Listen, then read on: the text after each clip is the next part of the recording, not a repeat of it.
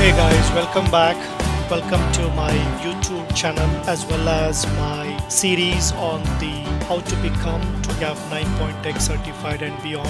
I hope you all are doing great. Good morning, good afternoon, and good evening. So let us begin. So this video we are going to continue from the last video session what we had. This video is going to be the fifth in the series. If you have watched my fourth video in this series is about the TOGAF document structure and the parts of TOGAF. It was named as part A. Now if you paid attention to that particular video, we looked at the TOGAF document structure mainly from the G116 specification perspective. We went ahead and looked at how many parts the specification is made up of and how many chapters within each part it makes up. And then we looked at the parts of TOGAF. We defined each part 1 being the introduction, part 2 being the ADM, which is the methodology itself, part 3 being the guidelines and techniques, part 4 being the architecture content framework, part 5 being the enterprise continuum, part 6 TOGAF reference model, and part 7 the architecture capability framework. Okay, in today's video what you can expect is we will go to the next level of the details. So what I'm going to cover here is how does each of these TOGAF parts fit together, how do they correlate and coordinate with each other to achieve an organization's objectives. Okay, so that is going to be one of the topics in today's session. And then in the second topic we will look at how TOGAF as a framework is made up of other frameworks. So what I call this as a framework of frameworks. Okay, so let us get started. So this particular diagram, what I call it as a sandwich diagram. Now the reason I call it as a sandwich diagram, because if you look at the leftmost side of it as well as the rightmost, think about these two as slices of the bread, and then in between the bread slices sit the TOGAF framework itself. Okay, so let us start by looking at the leftmost slice of the bread, and then we will move along the arrow direction, and then we will start looking at the rightmost side of the bread. Okay, as you can see it is a cycle. A left one provide some details to the right, and then the cycle continues. And then we will start looking at the TOGAF framework. We will break it as three parts. TOGAF capability framework, the top part we will see what it provides, and then the TOGAF ADM and the content framework, which is the middle part, and then the bottom part, which is the TOGAF enterprise continuum and tools. Let's see what it provides. Okay, we will walk through each of these arrow directions and we will see what it provides. So let's start by looking at what the business vision and drivers is about. So if you take any organization which is of any scale, whether it's a small scale, a medium, or a large scale organization which is an enterprise, each enterprise is made up of its business visions and drivers. So what is a business vision and a driver? A business vision statement is the desired end state. What is the vision for that particular organization they want to achieve or be at? Generally, the vision statements are a one sentence statement describing it very clearly and an inspirational long-term desired change. Okay, the change could be either from an existing or a change could be to the new state. On the similar lines, a driver, it could be an external or internal condition that motivates the organization to define its goals. An example of an external driver is change in regulation or compliance rules. Okay, so every organization will have certain drivers which drives the organization to move from one level to another level. So those will trigger, and then once those are realized successfully is what an organization achieves its business capabilities. So a business capability, the definition or simply a capability, describes a unique, a collective ability that can be applied to achieve a specific outcome. A capability model describes a complete set of capabilities. So what I'm saying here, every organization will have a set of capabilities capabilities, and these capabilities itself could be defined at different levels. Okay, the capabilities could be at a high level or it could be at a lower levels. So some of the examples of capabilities could be, for an organization, the products which they sell, the sales itself, the marketing. Okay, if they have a customer service could be capability, finance and regulatory, pricing and risks, etc. Now on the similar end, if you look at from a process organization, they could have capabilities in terms of selling, marketing, service, procure, partner, etc. If it is more of an IT kind of organization, then in terms of business capabilities, it could be business management, product management, marketing, etc. And then more of an IT capabilities could be application development and management, data management, IT planning and service delivery. So it could be made up of different capabilities. And as those capabilities becomes operational, the enterprise, the business learns new things. Either the capability needs to be improved, renewed, changed, retired, etc. That again becomes a vision or a driver to an organization. Okay. So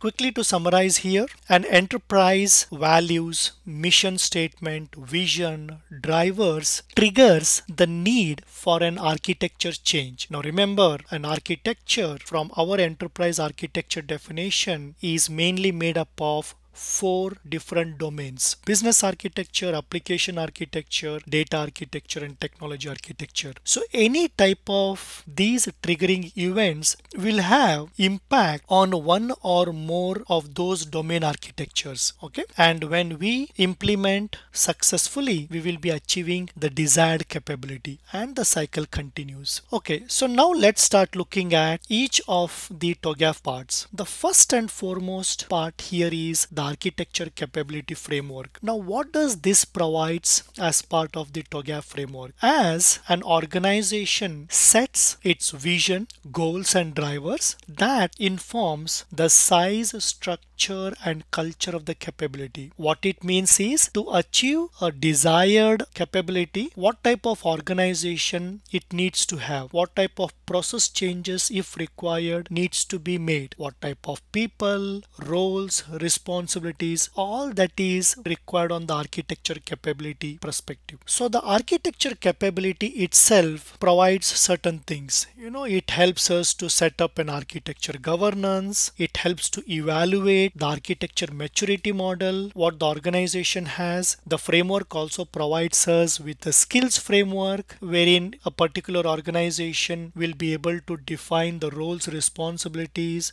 more from an enterprise architecture perspective. Now that is all depending upon what an organization wants to achieve. So once you use the architecture capability framework, you set targets, KPIs, plans and budgets for the architecture roles. Okay, what does this means? Based upon the capability, at what level you want to operate to achieve a desired capability, you set these up. What is a KPI? A KPI is a key performance indicator. It is a measurable value that demonstrates how effectively an organization is achieving its key business objectives which they have set. Okay, once you define an KPI, then week by week, month by month, you keep on assessing to ensure that you are moving in the right direction to achieve the desired capability. And as these capabilities are made available, that drives the need for architecture capability maturity.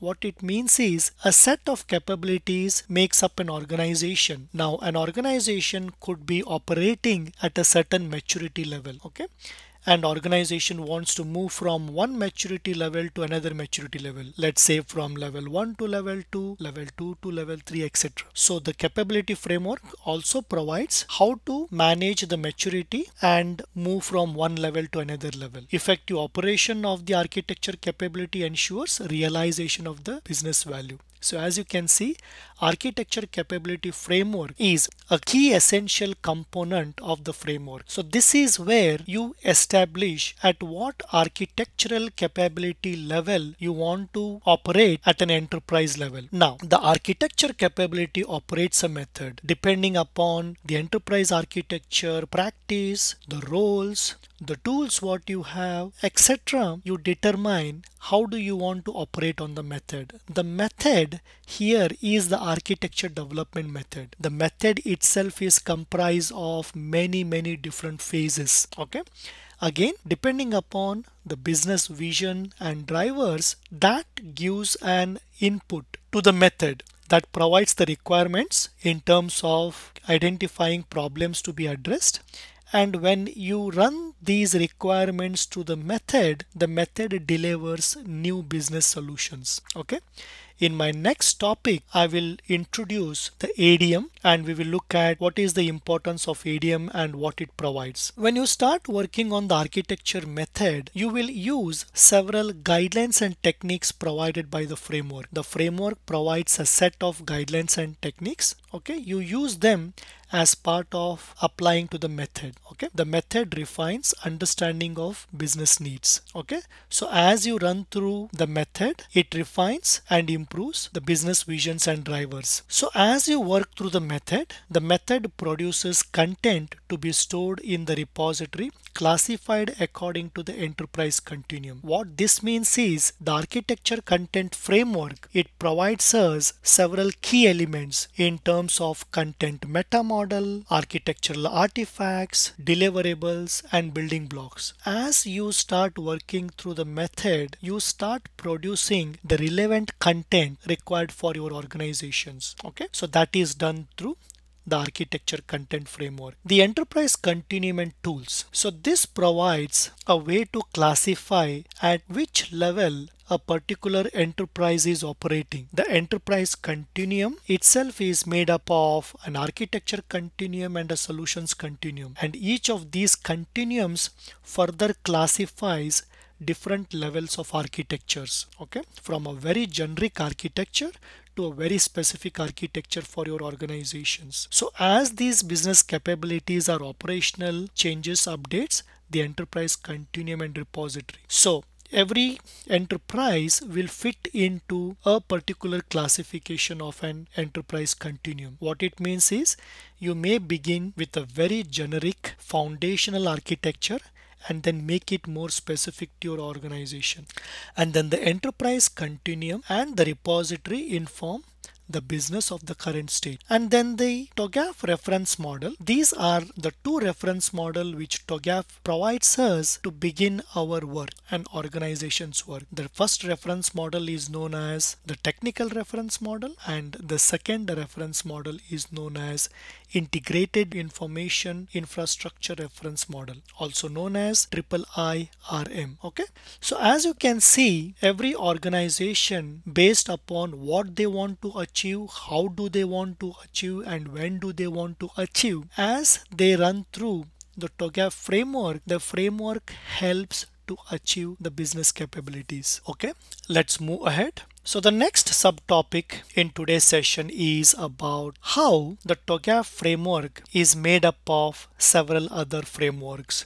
So I mentioned here as a Russian nesting doll. What it means is, if you look at a Russian nesting doll, this particular doll is made up of one doll nesting another doll nesting another doll. So it is something similar. What you can see here, it is made up of several different frameworks. The TOGAF framework itself is made up of several other frameworks. So let's look at each one of them. The outermost architecture capability framework. This tells us whether you or your team have the skills. It is just not the TOGAF skills. Okay, it is an enterprise level, more from an enterprise architecture capability. Your enterprise could be made up of many other frameworks. You talk about ITIL framework, Zachman enterprise framework, TOGAF, and so on and so forth. So it tells us a framework to work out whether you or your team have the skills, not just the TOGAF skills needed to meet the architectural challenge. And then the actual TOGAF framework. Okay, this includes all the other frameworks.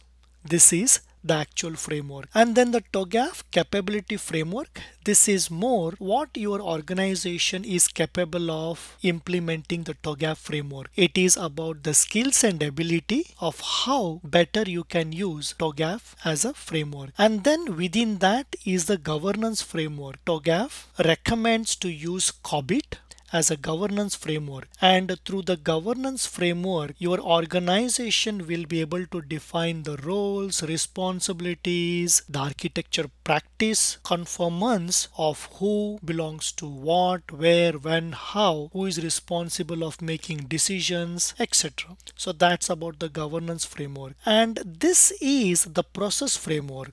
The process framework is the methodology itself, the architecture development method with the ADM guidelines and techniques. It is a process framework. Then the content framework. This provides us the meta models, the deliverables, the artifacts, and the building blocks which an enterprise can use to develop their own content. Okay, and finally the enterprise continuum and the TOGAF reference model. These form a framework and guidelines of populating the content framework. So as I mentioned earlier, depending upon where your organization fits into and how do you classify them, from a very generic, a foundational architecture to very specific organization level. Based upon that, you produce the content. And of course, which is not shown here, the skills framework, wherein TOGAF provides us, how to define your roles, responsibilities, the knowledge of those areas is being provided by the skills framework. Okay.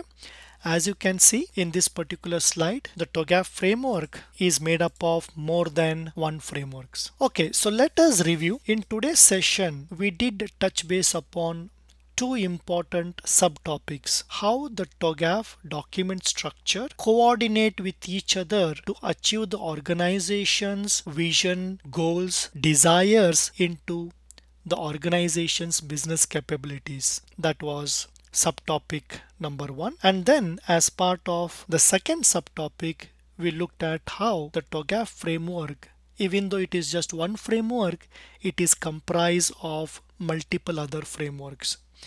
Another key important point to remember here, TOGAF as a framework and a methodology complements your organization's architecture capabilities. It goes well, it aligns with other standards, methodologies, frameworks, reference architectures which coexist within your enterprise. So what is that you can expect in my upcoming video? In my next topic, I'm going to introduce to the ADM, the core of the framework. We will look at what is the significance of ADM to the success of an enterprise, what ADM is made up of, how many phases does it has, the steps, the objectives, etc. Okay, so that is what we're going to cover in our next topic.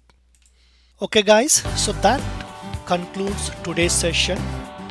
Thank you so much for watching this video. Please take a moment to like it, to share it with your friends. Please comment. Comments are always welcome, and subscribe to my channel. Thank you once again. You all have a great day, great afternoon, and a great evening. Until next time, see you and take care. Bye for now.